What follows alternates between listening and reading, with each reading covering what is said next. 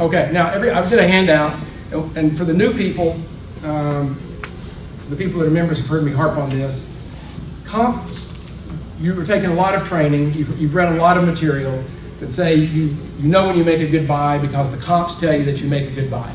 The comparable value is what creates the basis under which you're going to be purchasing a piece of property. My view is that comps, all they do is create a baseline as to what's going on. The baseline is just a starting point, and you really have to be looking at the future because you are going to be selling in the future. Nobody can buy something today and sell it in the past. You can't buy, it'd be nice if you could buy Google today at what it sold for 3 years ago, right?